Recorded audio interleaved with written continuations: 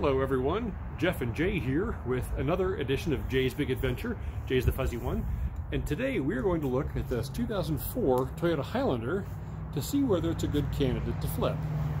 So the first thing I do is I just want to take a quick look around and look at the condition of the car. And if you notice here, there's a little bit of a gap on the front bumper, so we're going to look at that. Look at the wheels to see if they're scratched.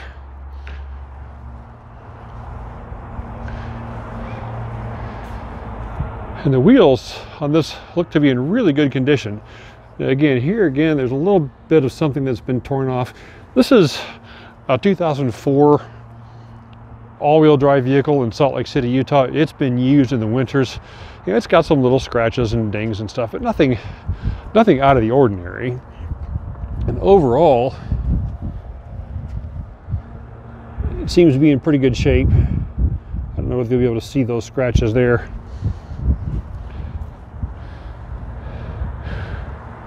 Usually the wheels are one of the biggest areas of damage, and these seem to be in really good shape.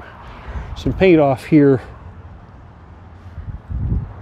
scratches in the door, but all in all, nothing that is terribly out of line. But here's something that I definitely want to look into closer. This is obviously loose, and you can see this clip is broken. So that's going to require some attention to figure out what is broken in here or has been knocked off. A little bit of paint work here, but overall not bad. There's a little bit of condensation in the headlights, but they're really clear, which is nice. And so these are the headlights on a 2003 Toyota Camry, and you can see there's definitely a cloudy look to the plastic. If those were on the car that I was buying, I would need to either polish those or replace them. The Highlander's lights, by comparison, are in great shape. Tail lights are the same way. There's no cloudiness, there are no cracks. It's actually in very good shape. They're really clear. The only thing that I'm going to need to look into is that condensation. So one of the things about Toyota, Honda, and BMW is that when they build the car, they put the actual VIN of the vehicle on every panel on the car. Excuse me, Jay. So if we look at the VIN here, and I don't know if you're going to be able to see this, but there's the actual VIN of the vehicle. Oh, here we go. You can also find the VIN there. It's important that those match. Toyota makes one set of these, period, and those are not replaceable. So what we're going to do is walk around and make sure that that VIN tag is there.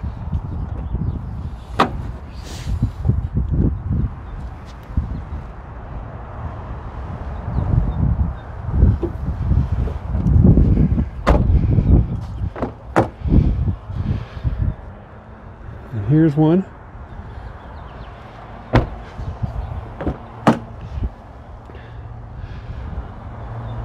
And there isn't a sticker here. What there is a sticker that says Toyota R. Dot. What that means is that this door is not original. That is a factory replacement door panel. So that door has been replaced. So now we're going to look at the engine compartment. This thing is really clean. This is a 16-year-old SUV that's been driven throughout the winter. It's really nice. But right here is where that VIN tag should be. And it is not here. What that means is that this fender has been replaced, as has this one. So whatever happened has taken the whole doghouse off. And that is definitely something that I want to look into further. Now, It does have all the factory stickers, which is important. But here's that VIN tag, and it's been painted over. So my guess is this is a hood off of a different vehicle. I'm going to look down in here for leaks. There's a little bit of oil down in here, but nothing bad. But overall, this thing's really clean.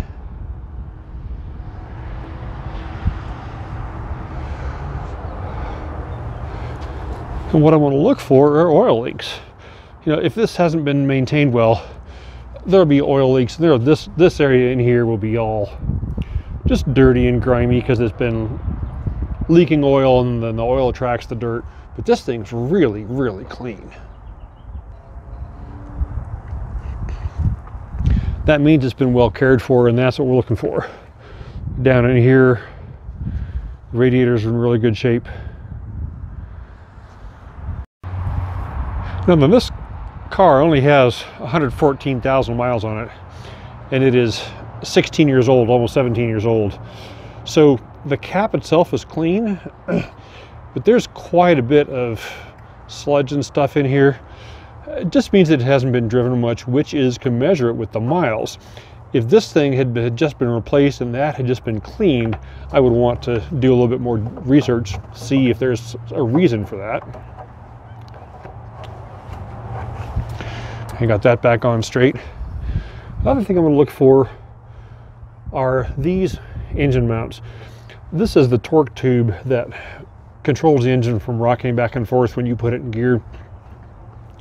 When we go to drive it, if there's a significant clunk when you put it in drive or when you go from drive to reverse, this piece, the rubber in here, or the rubber in here, is probably bad.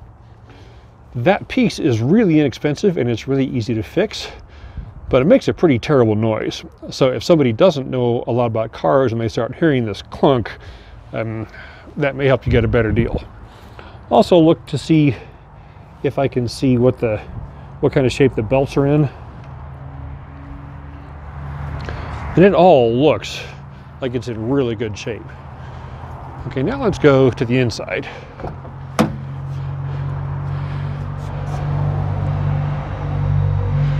Door panels are in really good shape. Dash is perfect. Excuse me, Jay. The seats are in great shape, and I'm always going to look for the bolster here, because if there's any wear, if the guy was heavier, that's where it's going to wear. This is actually in really good shape for the miles. Passenger seat and door panel are perfect.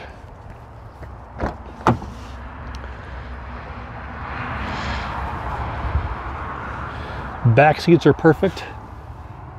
Headliner is perfect.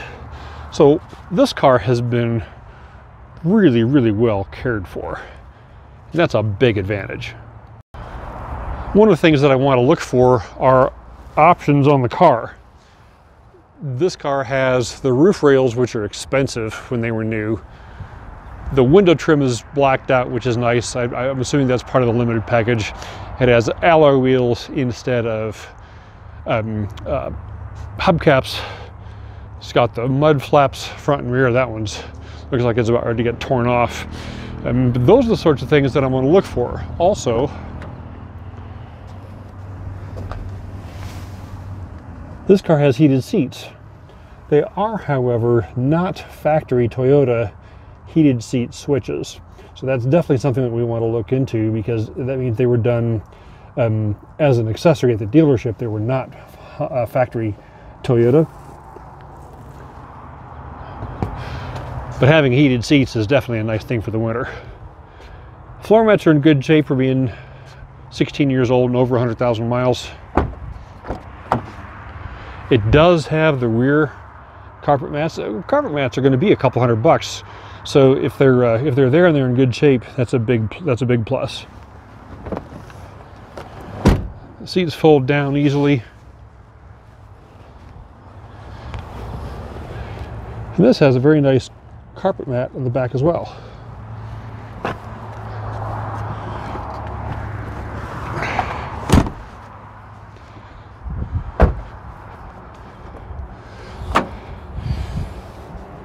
If you look in the trunk, it's got a really nice Highlander factory cargo cover carpet. That's a nice touch. It keeps the actual floor in really good shape. What I did notice though is that this trim piece is off. And this trim piece goes here. What that tells me is that somebody took it off for a reason, and my guess is they've got a water leak. So if you feel the floor mat, there is definitely a little bit of moisture here. Yeah, it's not soaked, but this is definitely not dry. Underneath, you've got the factory tow hook. Looks like they've got some jumper cables in here, which is nice. And here's something that's important. This Highlander came two ways. I can't get it up, but this has the back seat. That's a big option. If it did not have the third row, we would definitely need to figure that in when we go to look at our pricing. Another piece to this puzzle is the third row is cloth. It is not leather. So now that we've found the fact that it does not have leather in the third row, I want to do a little more digging. A couple other clues here. For starters, this does not have a sunroof, and all the limiteds did. The other big thing is that this car does not have electronic temperature control. The limiteds have fully electronic temperature control where you just set it to 75 degrees and it stays there. This is just warmer or colder. There's hot, there's cold, fan speed, where there comes from. This is all manually controlled. That was not in the limiteds. So this truck has not a limited. It was advertised as a limited because it has alloy wheels and leather seats. But now we know that that is not because it's a limited, that's because someone put leather in a standard vehicle, and that does affect the value. One thing I do want to do is look at the condition of the brake rotors, and the edge here, I don't know if you're going to be able to see this, there's very, very little lip on the rotor itself. The brake surface is very smooth and there's very little lip here. If there was a big lip on that rotor, that means it may need to be replaced before it will pass inspection. I don't know if this is going to show up, but the back brakes are also in very good shape. There's very little lip, and that means that those rotors are not original. They have been replaced, which is a good thing. These are the front rotors to my 2003 BMW M3, and here you can see a significant ridge between the rotor face where the pad contacts it and the edge. What that means is that these rotors are nearing the end of their service life and they may not pass inspection. On this car, these brakes are probably $1,200 or $1,500. So you definitely want to know whether you're going to need to replace them if you're looking to buy the car to resell.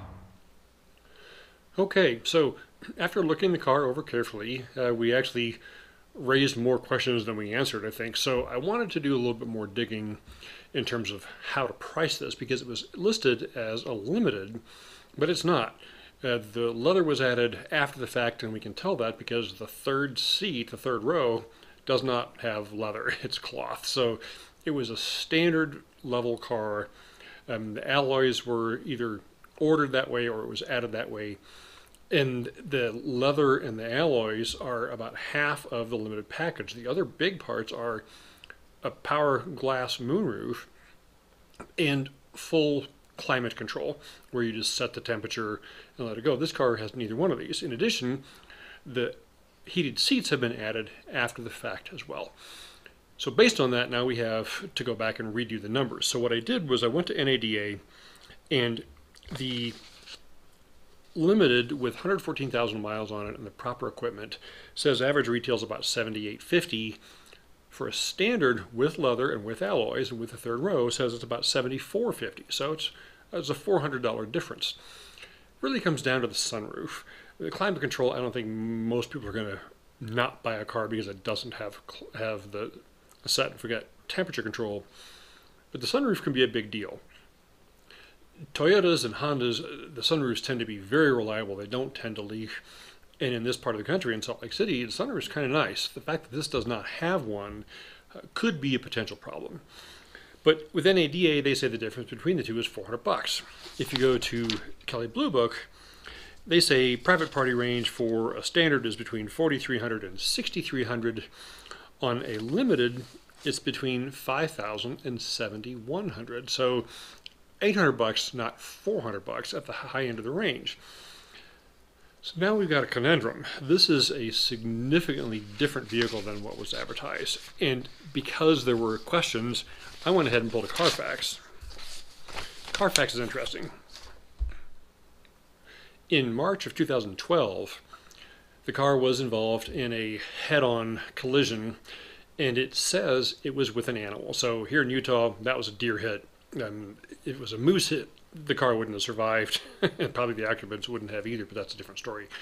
So back in 2012, there was a head-on strike on a deer. It does say that the airbags did not deploy, which is a good thing because that means it was a lesser level of impact and damage than it would have been if it had been hard enough for the airbags to come out. Then in 2015, in August or September 4th, 2015, this car had an accident that involved the right front, right side, and right rear body panels. Now this is where that DOT replacement door comes in on the passenger side. We know both front fenders have been replaced because there are no VIN stickers on that. The door has been replaced because it says DOTR on the door and there's no VIN sticker there. The rear door is original because that VIN sticker is still in place, and it does not look like there were any major alterations to the rear of the car. So whatever it was probably got the hood and the front door, and then the rear door was damaged, but they were able to fix it in the body shop. You know, pull the dents, what have you, repaint it. I gotta say the paintwork on this car is outstanding. Gold and silver can be really tough to match if you don't lay the paint properly, if you don't have the car grounded properly in the paint booth. And that's, you can see these cars on the street. You go by and the front two body panels are significantly different color than the back two, but only in certain lights, right? If the light is hitting the car one way versus the other, that changes whether you can tell that it's been painted. This car, it doesn't matter what light you've got it in, you cannot tell. So the paintwork's outstanding. And because this car was completely maintained from the dealership, that tends to lead you to believe that when the car was damaged in an accident, he had it fixed by a reputable shop. It was done properly. So that all helps. The key is in 2018 there was yet another accident. Now it says damage report. Typically on Carfax, if there is a accident report, it means it involved another vehicle and it was on a public road at least. If it's a damage report, if the car is sitting in your driveway and a tree falls on it, that's not an accident. Okay, the car was damaged, but it was not a moving accident. So it's hard to tell exactly what happened because they don't give us any other details. But this car now has 3 hits on the Carfax, and that's a problem. That's a big drop in value. It was listed incorrectly as a limited, not a standard. It's got 3 hits on the Carfax. He wanted $8,000 for it. I think it's a $4,500 car. So here's where you really have to do some searching to see what other vehicles are in your area. An under $10,000 all-wheel drive vehicle that's in good shape with excellent maintenance records is hard to find in Salt Lake City, especially if it's one that hasn't rusted significantly on the underside of the vehicle, and this one is in good shape. The question is, will someone else catch the 3 accident reports And will they care? And it's a really tough question. And this is one of those vehicles that you would be rolling the dice on unless you can buy it right. I'm thinking $4,500. At that point, I got plenty of room to say, hey, look, yes, it should be a $7,000 vehicle. I think it's a $5,995 kind of vehicle, and then go from there. If I can pay $4,500 for it, I've still got room. But my margins are getting pretty slim. Good news is this vehicle's had the timing belt done. It's had all the services completed. Timing belt, water pump, that service is $1,000. The brake fluid, antifreeze, all that stuff's been done. You can see that in the Carfax report because it lists the service from Mark Miller Toyota, which means it was done properly because it was done by the Toyota shop. So that's it for this episode. Please watch, please like, please subscribe. The next section we're going to do on this vehicle is going to be the test drive. How do you go out and test drive a vehicle to see whether indeed there is something that is of significant expense that you're going to have to mess with down the road. So like, watch, subscribe. See you in a little bit. Jay says thank you.